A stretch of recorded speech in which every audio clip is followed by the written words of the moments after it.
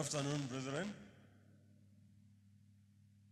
As most of you are aware, the work in Kafue started in October 2000 and became autonomous last year, 2009, on 5th July, with the ordination of its first elder, Mr. Seke Lupunga. Apart from the regular services and ministries of the church, we had some special activities in the course of the year. So let me just go through some of these activities. On the 7th of March, the couples had a dinner at which the responsibilities of a couple to each other and their immediate families was the subject. In the same month, on 12th March, the youths of our church had an opportunity to distribute evangelistic tracts to other young people in Kafue town.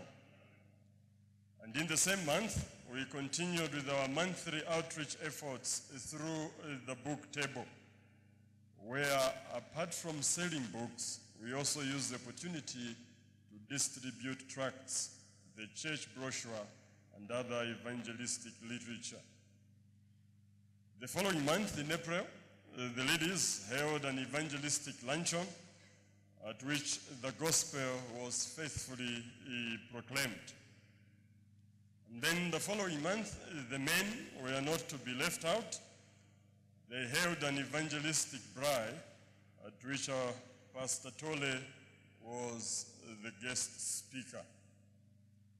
In the following month of May, the youths again had an evangelistic effort at Navoy Secondary School through our annual Careers Day.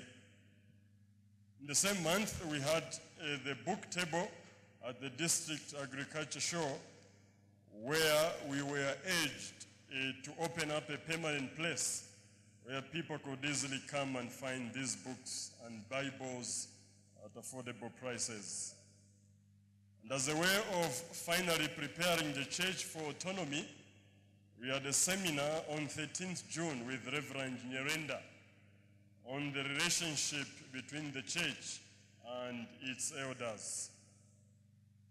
Apart from the ordination of the church's first elder, as I've said already, Mr. Seke Lupunga, the church resolved to call me as its first resident pastor. Subsequently, my ordination was conducted by the elders from KBC, followed by a fellowship meal on 30th August 2009. And as a way of fostering fellowship among church members, we had an informal time of interaction in October, culminating in a lunchtime meal together. Towards the end of the year, some members undertook an evangelistic visit to one of the orphanages in Kafue.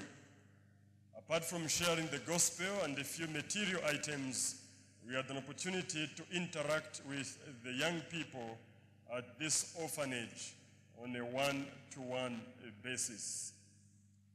We also, during the course of the year, had a baptismal class, though unfortunately, only one candidate was finally baptized.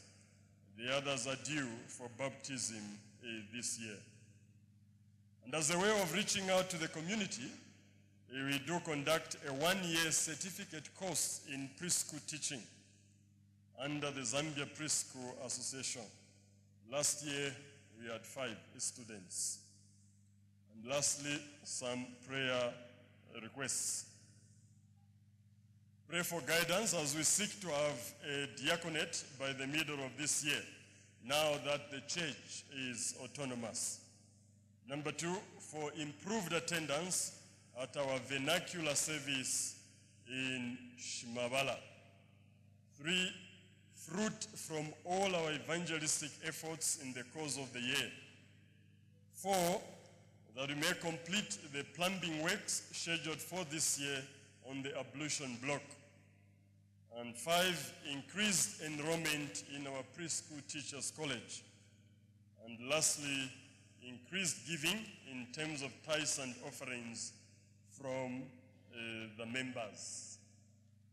And lastly, I would like to thank you, brethren, here for having been so supportive of the work and indeed for personally supporting my family. This has been both a challenge and an encouragement to us in Kafue.